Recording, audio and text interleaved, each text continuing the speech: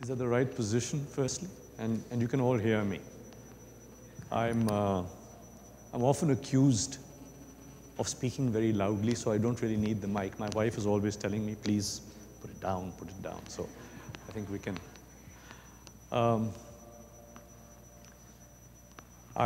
Most of my talks and lectures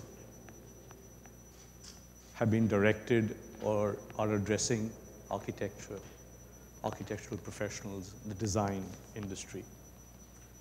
So when I was asked to come and speak here, and then I was also sent a format because I've been known to meander. I always give the example of, let's say, Pandit Shiv Sharma, that he comes on stage and he takes 12 to 15 minutes to unveil his instrument, and then he will sort of tune it, and somebody will ask, why didn't you do this at home, man? Why are you doing it here? So, but it's so some of us old-timers, and I'm an old-timer, is, sort of we have this thing of meandering. But I've been told, in fact, my son told me that you've got to, get on there and you have your specified time and so on. So let's get on with it. Mine is a slightly different take. I've looked at the subject of, I see the majority of you sitting here. I see students, I see aspirations, I see what am I going to be, what am I going to do. These are fundamental to when we are in school or before we go to university or even in university. This is a very, very relevant, it's a very important question that is before us. And for me, I call it, which you see up there, is realizing your potential, which is both unique and infinite. So we'll start to get into these words one by one. Potential, we'll come to it a little later, but let's say, why unique? Because each one of us is completely unique. There's not a single person amongst billions who has the same cornea, the same fingerprint, or the same DNA. We are completely unique. So that is very important that you realize this, because we are constantly comparing that that I want to be that person. Please realize you're unique. Whatever it is, you are unique. And it's very important to realize that. The second, why I say infinite. This body, this mind, is composed of 8 billion cells. It's a complete cosmos. And it is definitely full of infinite possibilities. We have seen that expressed in so many people down the years. From, I mentioned the word Rabindranath Tagore, Einstein on the other side. So we have infinite possibility. So we then say that, okay, I have these two parameters, unique, the possibilities are infinite.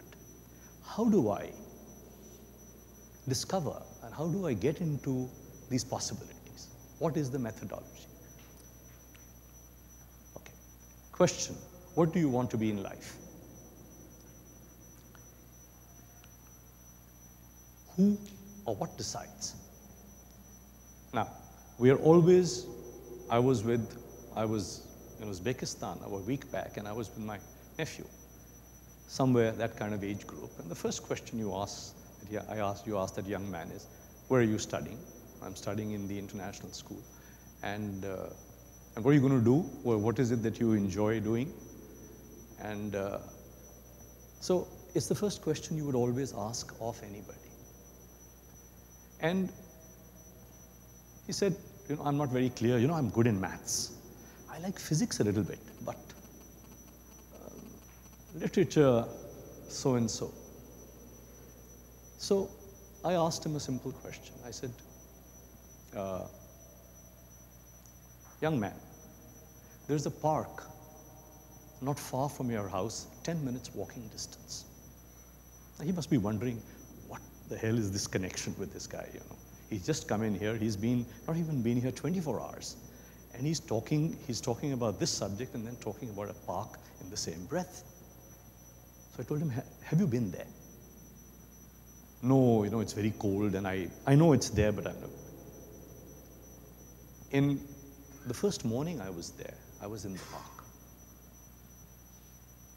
It was absolutely exquisite. The birds were chirping, the colors of fall, of russets and golds was happening there. The sun was filtering through the trees. And I told him, I said that ultimately, to realize this, you have to change direction. This centrifugal must become centripetal. The direction has to change. You must know a little bit about nature. And so we come to it, who finally decides? Certainly, you're doing well, you know that these are your aptitudes. There are teachers who are directing you there. There will be counselors, there will be guides. But finally, and all this is necessary. I'm for one moment not saying I'm anti this. No, no, no, it's a nice process. It's like education itself. But are they really the final, are they really going to decide where you're going to be? Who knows this?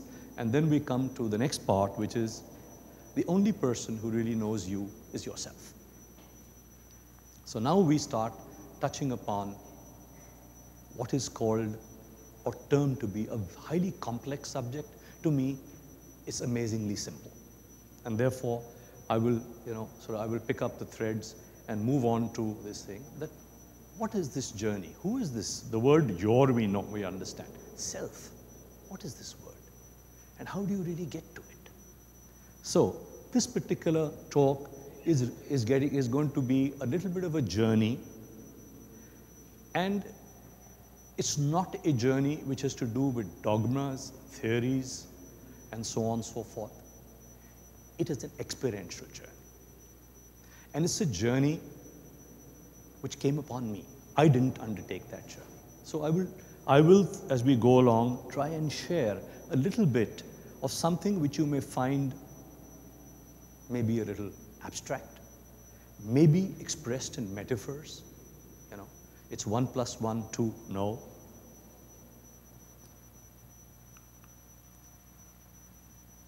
So we talked about the quest for the self.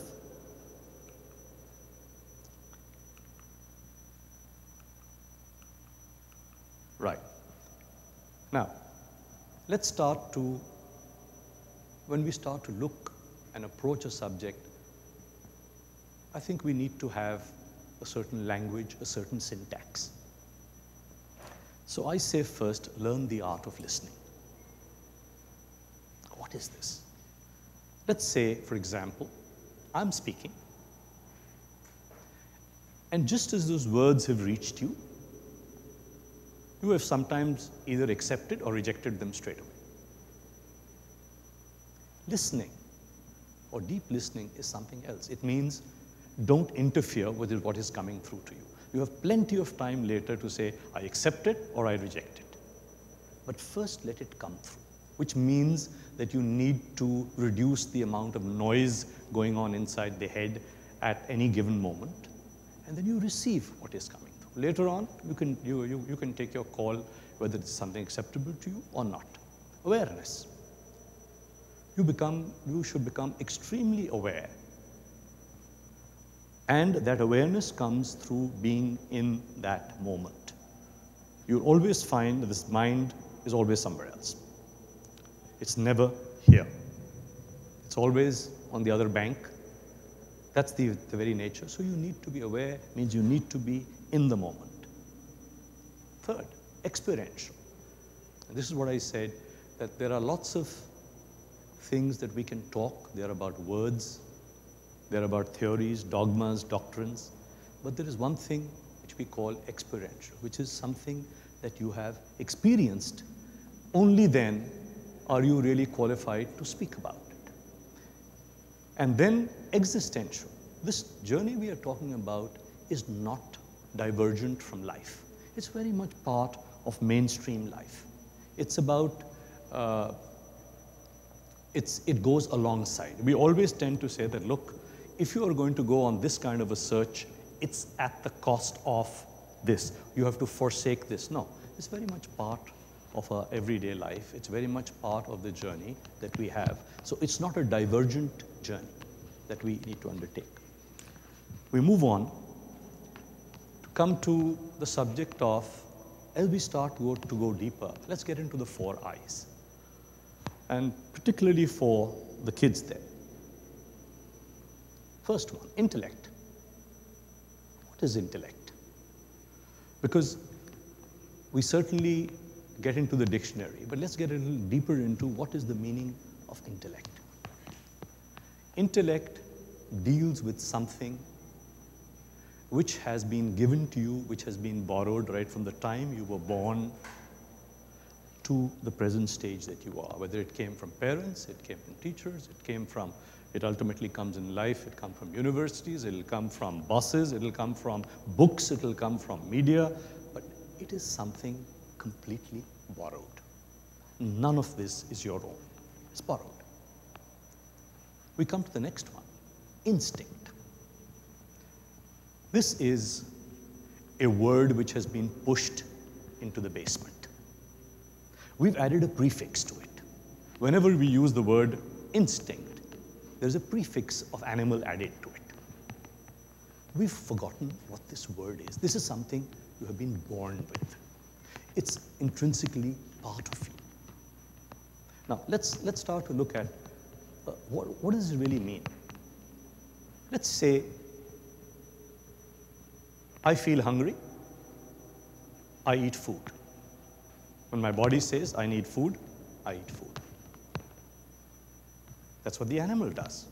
They also, feeling hungry, will eat food, doesn't require food for the next 2 or 3 days, will not eat. But us, it's not. So we do not live things, because he leaves things absolutely to the body. The body says, I want to eat, I respond. With us, the issue starts the problem starts when it moves from awareness of the body that we get to, it goes to the mind. So things of the body, when they start moving to the mind, then start all the problems that we have. They come out of repression, and we see it all around us. You look at it today, you have such a high degree of depression, of mental illness. A lot of it happens when you're actually pushing things to the mind which have no business to be there. There are things of the heart, leave them there. There are things with the body, leave them there, and they settle down. But we push everything up there, and that's where you find the clamor and all the noise there. It's very interesting for you kids that one day, just pick up a paper and a pencil, lock yourself in the room for half an hour, and simply jot down whatever thought comes into your head. Don't hold it back. Don't try and censor it. Don't cut it. Whatever comes, just note it down.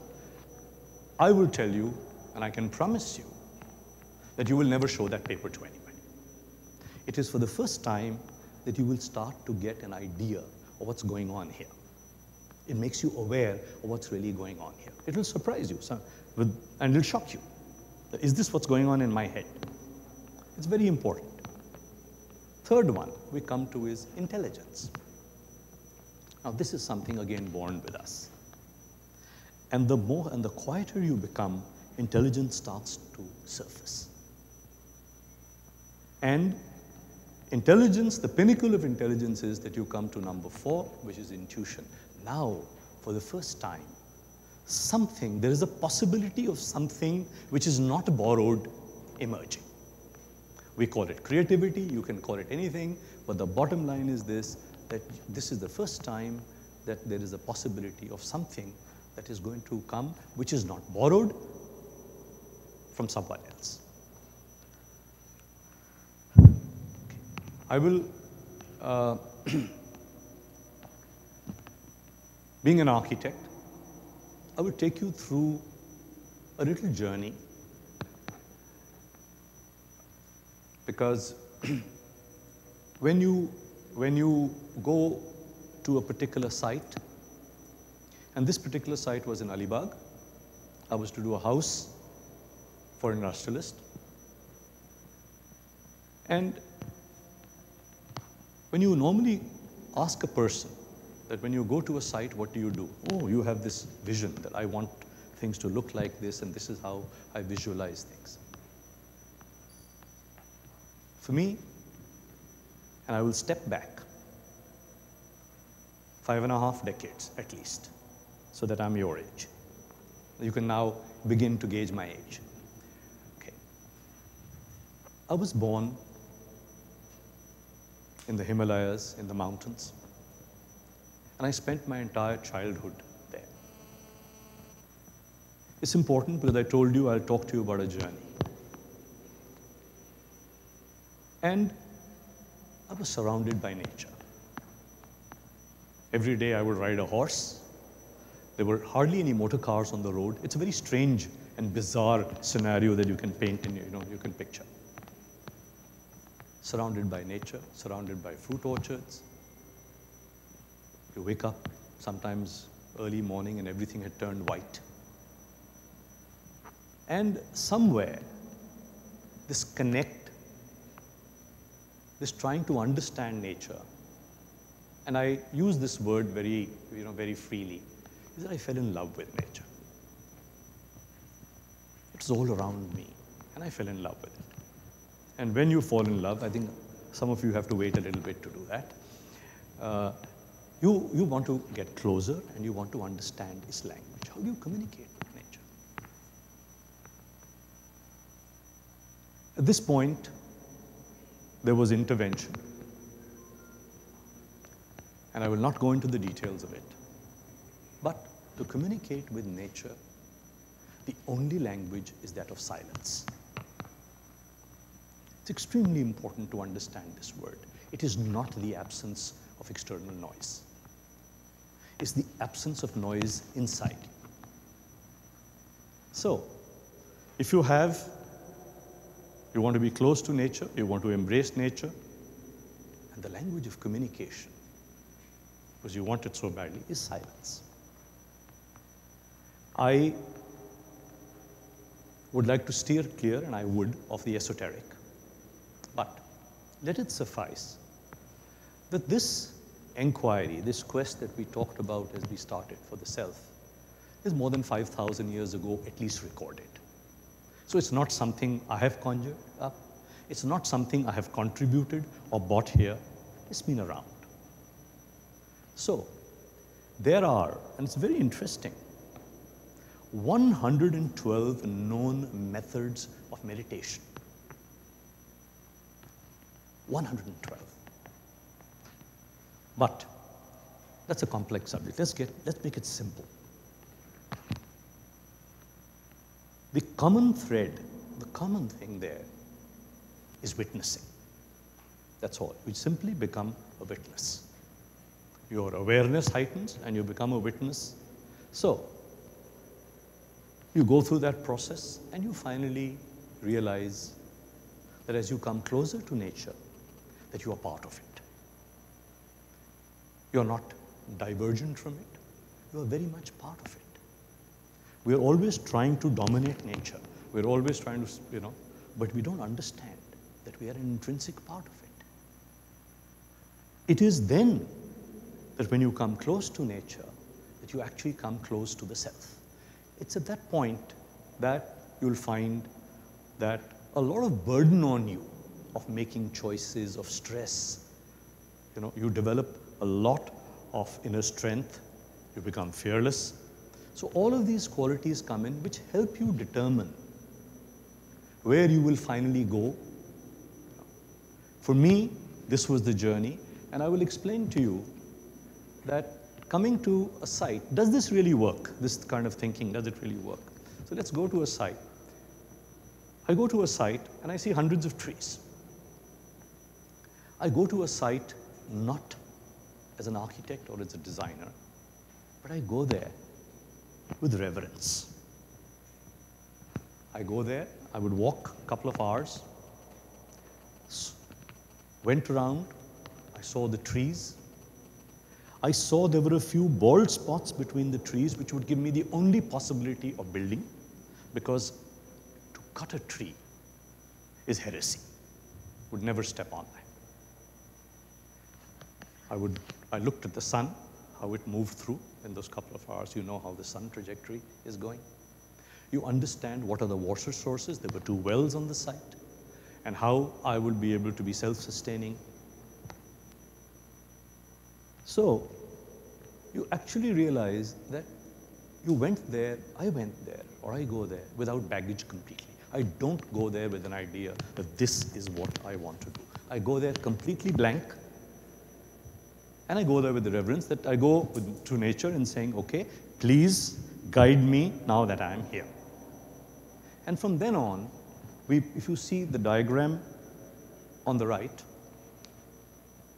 here, bald spots picked up on the site, connected through, and that's where we said that we had the possibility to construct. How and what do you do when you start to approach the design process here? The next part, after looking at all the parameters which I call sustainability, directly connected with nature, then we start to look at what is the memory of the place.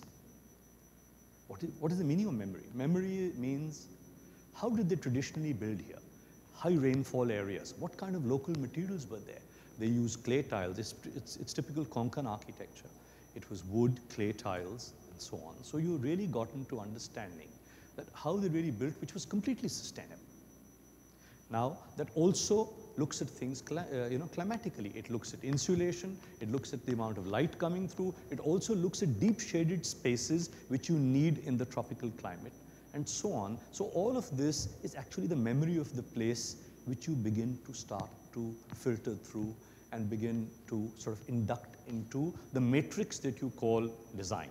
So over time you find there are layers that start to happen. There is a layer of sustainability, there's a layer of memory, and layer of function. After all, the client says, this is what I need. And all these various layers start to pile up one on top of the other, and still there is no design. Because somewhere through this, you begin to see an image start to appear. Maybe faint, but start to appear. So what has the architect been doing all along? What have I been doing all along? I've actually become a catalyst. If you'll ask me that if you got all these influences and you did this, what on earth have you done? But I've become a catalyst. Something else is dictating this whole process. It's moving through. Nature moves through you. You become the catalyst. So we move on. Now, we started to look at the fact that when you look at a tree, what does it say? It's got a trunk and it's got branches. It has minimum impact on the ground. So our entire structural system is based and inspired by the tree. We all see these trees, every day we see them. But there are things that when, as I said, you get close to it, then you view it in a completely different way. So we looked at that, and we looked at very slender supports hitting the ground, and from there, tree-like branches that support the roofs. Now, this also means minimum intrusion onto the ground, because when we say sustainable, I don't also want to dig the entire ground up. So we simply come to a particular point, and then from there take the branches, and they hold the roof there. And this particular slide shows that. And somewhere where the tree is growing, and it's growing through the roof, well, it grows through the roof. So the question always comes, what came first, the house or the tree? Which is wonderful. Sustainability on water. And how do you handle the wells that are there? How do you charge the wells during the rains, and so on and so forth? How do you make this house sustainable, completely sustainable on water? So you can look at the diagrams where you can see how the water charging systems and so on and so forth are made. I will not get too much into details, but the idea is that when you talk about sustainability, it's not a myth. It's not something out there. It's not leads rating. It's not points. It's really about a lot of common sense. It ceased to exist, and we would have lost an immense amount of wealth and richness that we have in the tapestry and the possibilities that we have.